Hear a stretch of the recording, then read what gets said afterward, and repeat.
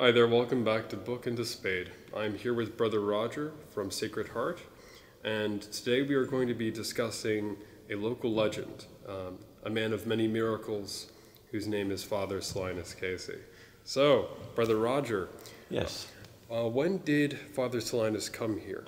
Father Solanus came here after he was ordained a priest, and his first assignment as a priest was to come to Sacred Heart from 1904, and he left the parish of Sacred Heart in 1918 when he was transferred to New York City. And he was a rather unusual priest, right, in so much as he was a simplex priest. Right. A simplex priest was that, at that time in our church history, a simplex priest was someone that was ordained a priest, but he wasn't permitted to hear confessions or preach a formal doctrinal sermon on the faith. And exactly when did the miracles start? Well, it's hard to say because even as a young man, when he was a prison guard, he befriended a member of the Jesse James gang.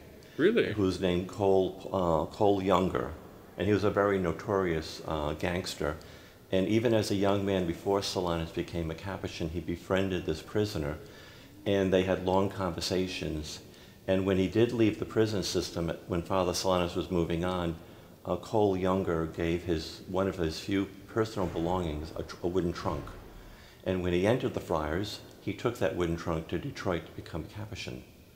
But the miracles happened at all different levels. It wasn't just physical cures that were happening when people came to speak to Father Solanus, but there were times where people were being reconciled in their families. If they were dealing with addictions or different personal problems, Solanus was a person that people went to, felt his compassion, his understanding, and felt very much at ease to open up about the situations they were in. And Father Solanus helped them through those very difficult, dark days. Now, what was interesting is earlier when we were discussing how the miracles happened, he wasn't necessarily considered a great mystic. No. Father Solanus was a very simple man. He was a farm boy from Wisconsin. And when people came to him, he put them very much at ease. And as they said, he didn't have all these wonderful advanced degrees, but he had a way of connecting people with problems and their faith back to God. He was like a mediator between the two.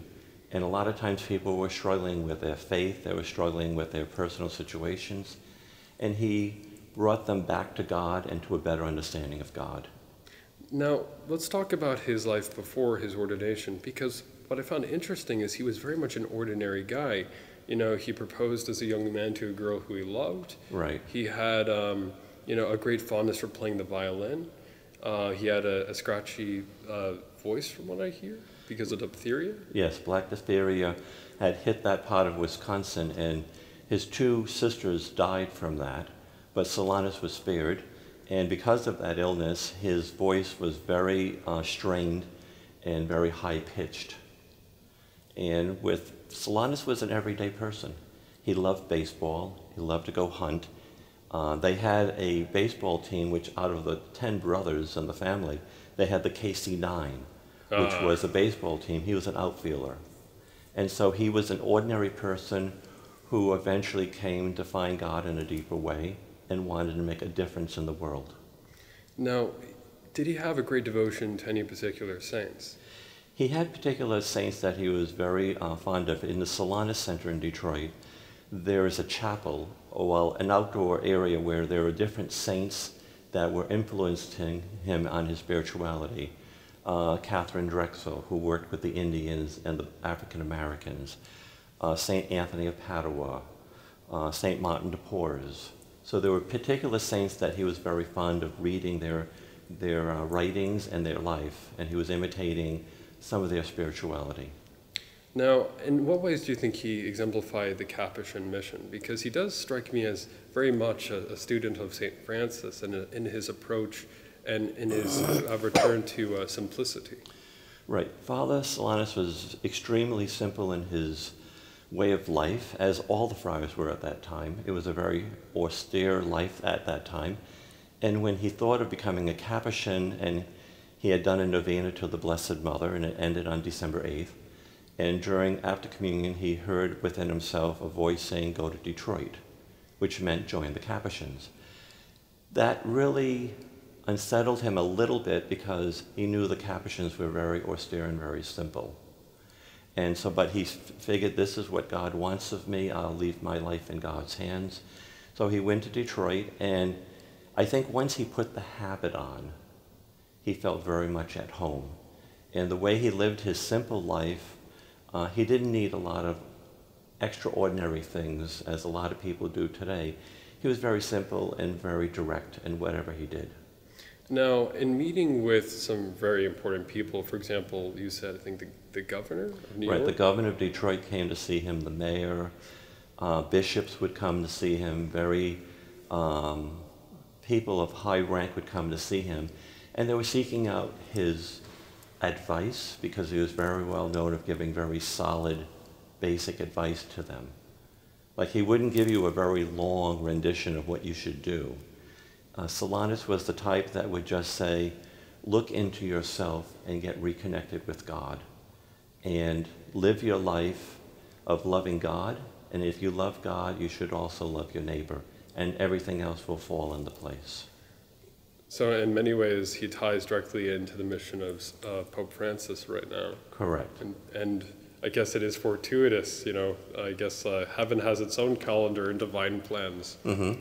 Now, in terms of your own relationship with Father Solanus, as you walk here, and you know that Father Solanus was on the same ground, do you feel his presence? I feel his presence because not so much within the building. I know I walked through the halls of the friary where he walked and the staircases that he took when he went up and down the stairs. But it's more so his presence that even years after he's gone, he's been gone from this parish since 1918, his memory and his love of the people are still very much alive in the people today. They are always talking about Father Solanus, what they did with his grandparents, or a relationship that they had. So his spirit is still very much here at Sacred Heart. So we know that Father Solanus met with many different people. Is there any examples of him meeting with non-Catholics in ecumenical dialogue? Yes, basically, he met with anyone who would talk to him. His philosophy and his approach to life was he would talk to anyone about God. So whether an atheist came to talk to him, an Episcopalian, a Lutheran, he was more than happy to talk to them about their faith and their struggles. And he didn't come across as saying, well, I only deal with Catholics or Catholics who go to Mass every Sunday. He was the type of person that basically talked to anyone about God. And there's one story that Father Benedict Joseph Rochelle speaks of where there was a person who was on the phone and he was paraplegic and he couldn't come. So Father Solanus would speak to him on the phone and discuss, faith and his journey. And then he would get his violin and he would play on the phone. He would play some of his violin music to this man who was unable to come and see him, and there was a special relationship. So it didn't matter what religion, what ethnic background you came from. Solanus would speak to anyone at any time, regarding their faith and helping them. Now, was there a particular technique of dialogue used? You said when someone was experiencing a potential healing, he would almost look away. Well, no, he would, before a healing would take place sometimes, people noticed that he would just turn his head away almost as if, he was in dialogue with God. And then he would just turn back to the person and then tell the person what would be happening to them or someone that they loved. Now, is there any miracles associated directly with people who've been around the parish or on the parish grounds? Like, do we have records of someone back from, let's say, 1918? Yes. The Spring family, who lived here on Shonard Place, was a friend, Mr. Spring. They call him Old Mr. Spring. And it was a lodge family here in Yonkers, and he was here. And someone had been dying at the family home here on Shonard. And they came over and they said, Father Solanus, would you come over? Our family is in dire need of your prayers. The doctors have given up hope on this person. And Father Solanus said, well, I can't leave the friary right now because I'm on duty. So he took out his personal rosary beads and he gave them to Mr. Spring. And he said, place these on the person and pray and have faith and confidence in God. And by tomorrow afternoon, the fever will leave him and the person will recover. Another time there was a woman who was very ill, an Italian woman, and they would come up and they would just say, there was a little girl and she could speak both languages, and they would say, well, go to the top of the hill, go to the monastery and get the holy priest. The holy priest was basically Father Solanus. And Father Solanus would leave with this little girl and go down to parts of Yonkers where the Italians were living at the time, and he would help and she would translate for him, and miracles would happen. Even today, miracles are happening here. There's a case of a woman who was in need of a transplant, or a kidney transplant. She was probably about 48 years old, and her mother gave me a note and said, when you're going to Detroit, I don't want you to read my note, just place it on Father Solanus' tomb and say a prayer. She didn't tell me what it was for. And I came back and they said it's going to take a long time for you to get a transplant because this is your second transplant. And basically when I came back, she never told me, but within maybe 2 weeks, they got a call from the hospital saying they have a perfect match for a kidney transplant. And she went down, she had the transplant, and she's been fine ever since. So miracles are happening even today here at Sacred Heart. And people do come and hope that Father Solanus will help them in whatever need they have. Whether it's physical, emotional, spiritual, people are constantly turning to Solanus that he might intercede to God to help them. Now, we know that many relics do remain, at least, I hear that there's a personal rosary up in Detroit, which he handled. And we have right here the baptismal font. I was wondering if you'd be willing to talk a little bit about the font. Well, basically, the chapel to Father Solanus is the original baptismal font of Sacred Heart Church. And the baptismal font that we see here in the chapel is basically the font that he baptized over 300 children during his 14 years here at Sacred Heart. And would that classify as a second class or third class? That would be a second class because a first class relic is something of the person themselves. A second class relic is something that's been touched to them directly, like their habit or their robes, or in this case, the baptismal font. And then a third class relic is something that's been touched to where the person is buried. Now, in terms of Father Solanus's dedication to the rosary, it seems interesting that he would give that rosary to someone who is ill. Did he have a particular devotion to that sacramental? He does have a great devotion to the Blessed Mother and to the rosary. And when he was discerning whether or not he should become a priest, there was an incident that happened. He was a streetcar conductor, and he was 17, and he was there, and at one point that day, there was a mob of people on his track, so he had to stop the streetcar. And what had happened was there was a drunken sailor who had stabbed a woman to death. And it was at that point that Solanus went to the chapel as a young man and was praying all night. And what was interesting is he didn't just pray for the woman, he was also praying for the man who was so drunk that he didn't realize that he was taking her life and was stabbing her. So he prayed for both of them during the night. And for the Blessed Mother, he did that novena when he was discerning about religious life and going to the Capuchins. So he always had a constant love for the Blessed Mother. And what seems interesting to me is the fact that he seems to have had a direct vision or experience of her. What was that experience like?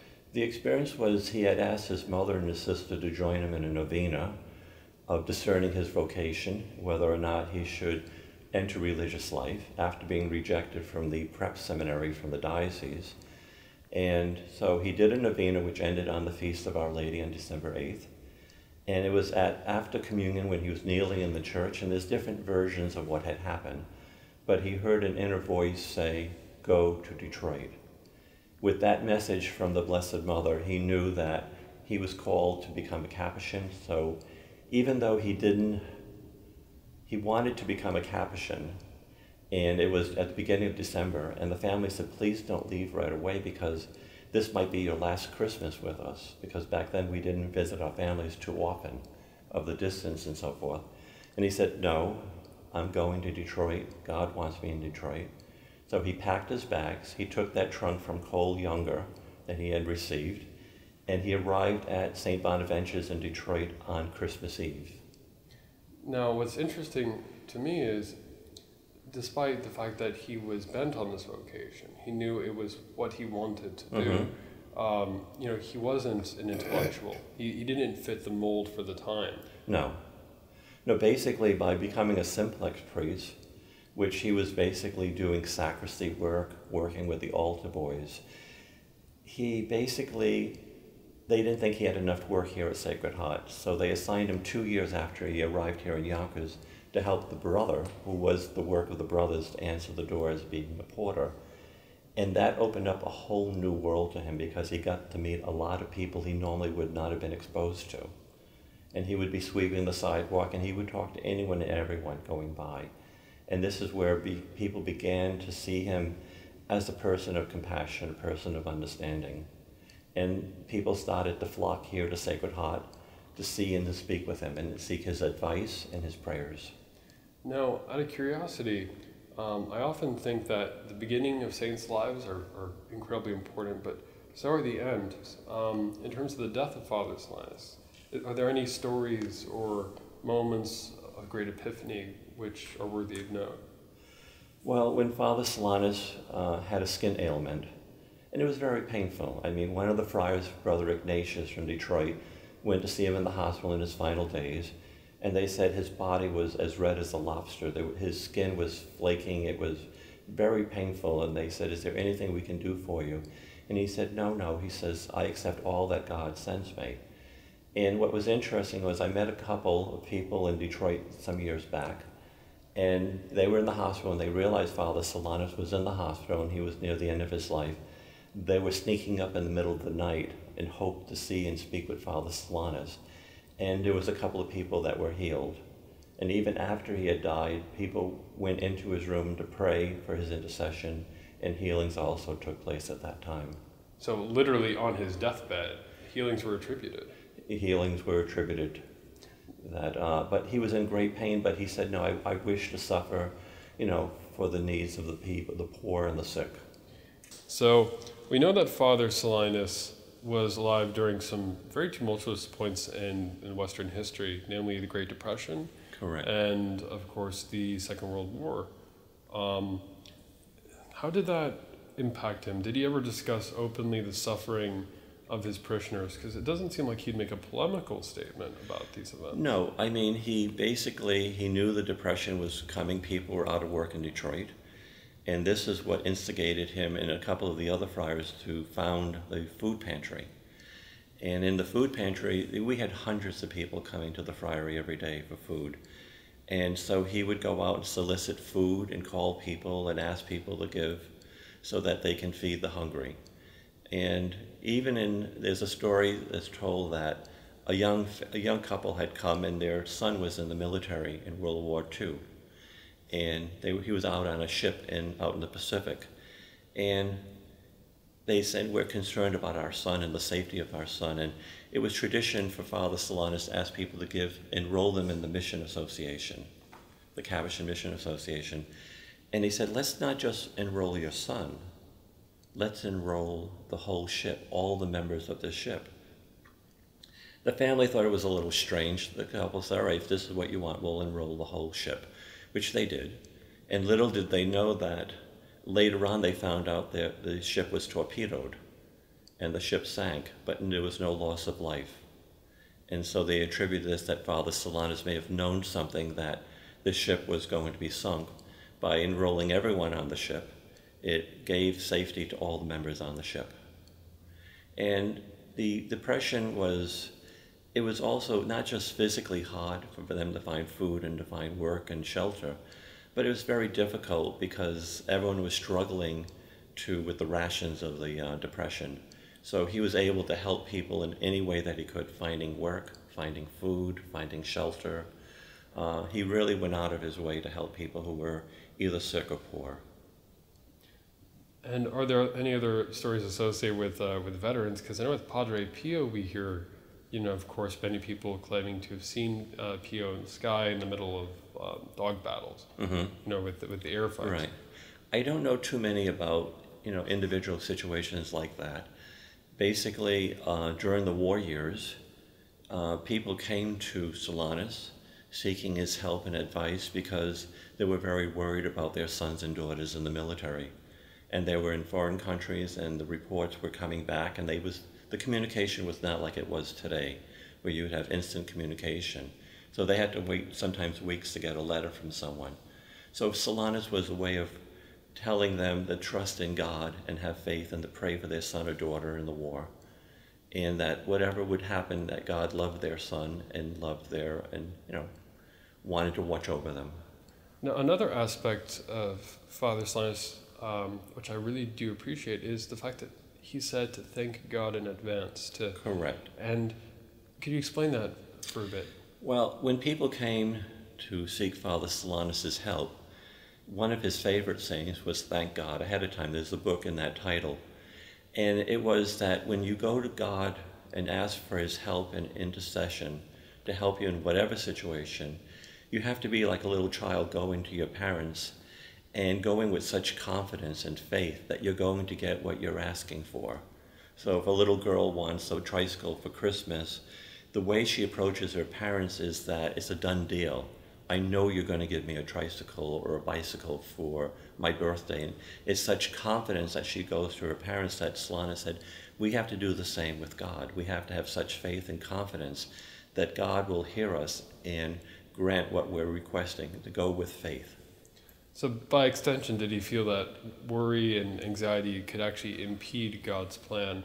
Or did he feel like we could use our sufferings and bear them like a cross? Well, he said that, one of his second sayings that he was very popular in saying is, blessed be God in all his designs.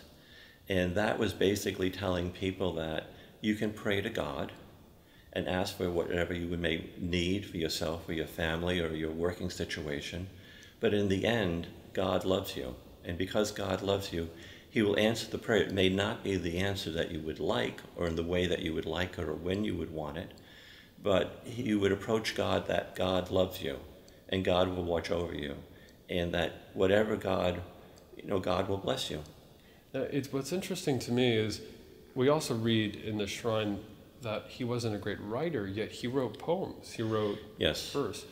He loved to write. Because his education was lacking, it did mean he was very creative in writing some poetry, in writing very well, in a very simple way.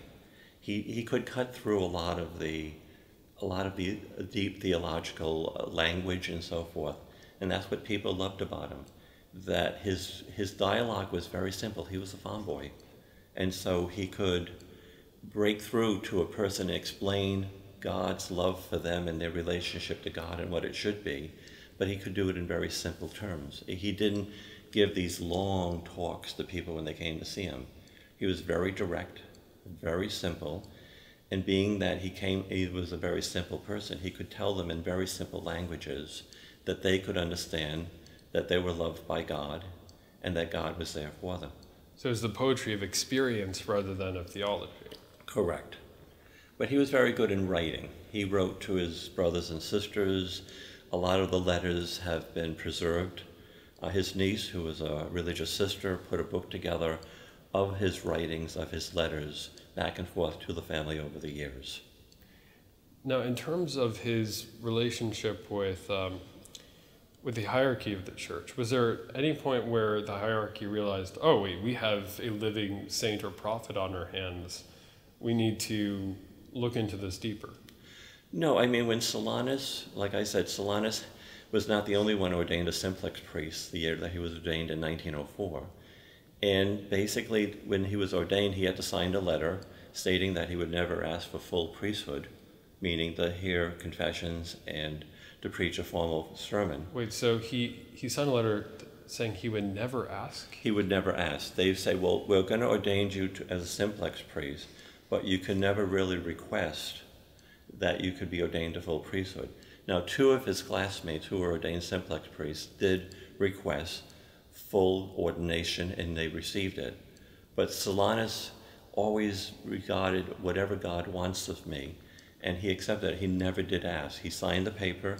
He was very grateful that he was ordained a priest, And he was one of 3 priests in the family. His 2 brothers were also priests, not Capuchins, but diocesan. But he just accepted God's will in his life, and he took it from there. Now, you said at one point, though, he was commanded by his superior to document. Right. So, well, you get to a point among the friars where we take a vow of obedience. And so if your superior says, this is what we are asking you to do, to be transferred, to take on a new ministry, and they'll say, in obedience, you must record these happenings. I'm sure Father Solanus did not want to record these happenings because it would bring attention to him and to his ministry as a friar. But the things that were developing, the provincial said, in obedience, I wish you to record these situations in a book so that we have records for the future. Now we know that other mystics, such as Padre Pio, had experiences with the diabolic and with the angelic. Right. Is there any records of Father Solanus talking about his guardian angel or anything of that spectrum? Not too much. I mean, Father Solanus dealt with, when he first became a Capuchin, in his writings you can see that there were questions saying, am I doing the right thing? Why am I here? He was questioning, but he knew that this is what God wanted of him. And so the first day or 2 he was very apprehensive of being with the Capuchins, but he said once he put on the habit and he felt very much at home. And as far as, I wouldn't say that he shied away from the publicity. Well, I would say that he did shy away from the publicity. At the end of his life, we had to hide him in a sense, because so many people were coming by buses loads to speak with him. His health was failing, and so he would basically, we would try to contain the number of people he would see every day. He was in physical pain from the skin ailment, and there was one incident where a friar went around the backyard and Father Solanus thought no one was there. So he had lifted up his habit and he took the hose and he was washing his legs down just to give some relief to the pain on his skin. But once he realized that there was someone in eyesight, he basically, closed the hose and put down his habit and went his way. So he was a very private person in many ways. Now, in terms of the skin ailment, when did that begin? Was it since his childhood? No, it wasn't since childhood, but it developed, later in his life. But he did have it for many years. And the miracle that Pope Francis accepted for him to be beatified was a woman who came from South America. And she had a skin ailment similar to his. And this happened a few years ago. And she went to Detroit, and she went there to pray for other people.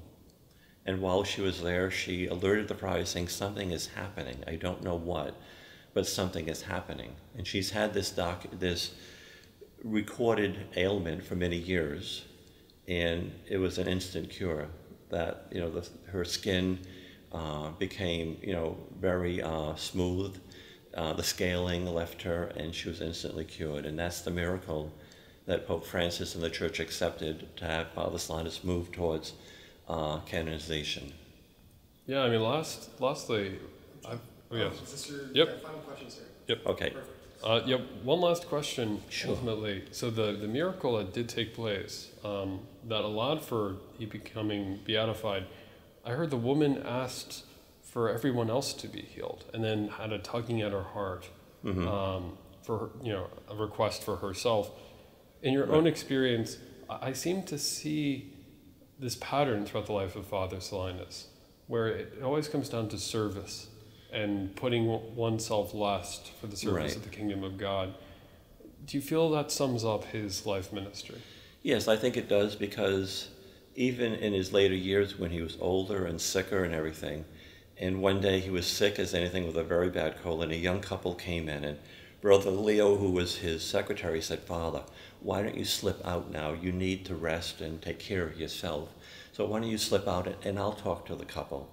And Father Solanus saw the look on their face and he said, no. He says, I'll stay and I'll speak to him. So Brother Leo went to supper, and 2 hours later he came back, and Father Solanus was still in dialogue with this young couple, talking over their situation. So he always put other people's needs before his own. And so the friars had to be would you say, giving him a little bit of a hard time to saying, Father, enough is enough, you have to take care of yourself. But he would go, he'd be playing billiards in the recreation room, or he'd be at some place and the bell would ring for him that someone wanted to see him. And without any complaining, he would just get up and go off to meet the people that needed to speak with him. So he always put other people before himself. Well, thank you as always, brother. And I look forward to releasing this information to spread the good news of Father Solanus. Thank you very much, so John. much. All right, God take bless. care.